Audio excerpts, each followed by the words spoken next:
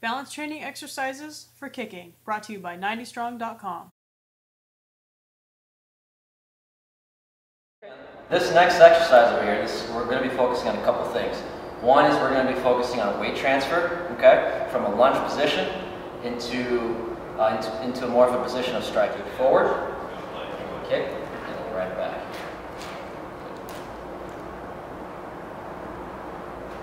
Very good. So, good.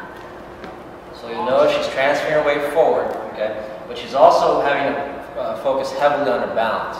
Okay, so we're getting a lot of neuromuscular control here. Okay, she's still simulating that striking motion. Okay, so you're essentially going from a running position into a kicking position, and that's pretty much all you're doing.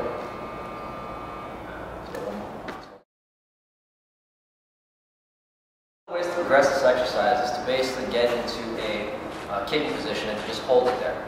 Okay, so you'll notice she'll have to, as she's holding this position, she has to use her left foot to basically control the board. Okay, so like I said, you're working on that kicking motion, but at the same time, you're really getting that neuromuscular control in that left ankle. So as you get more comfortable with this exercise, as it becomes easier for you, you can progress it. And the way to progress is to simply get into that kicking position and just hold. For more information on balance boards, go to sideboards.com. And check out 90strong.com, your soccer source.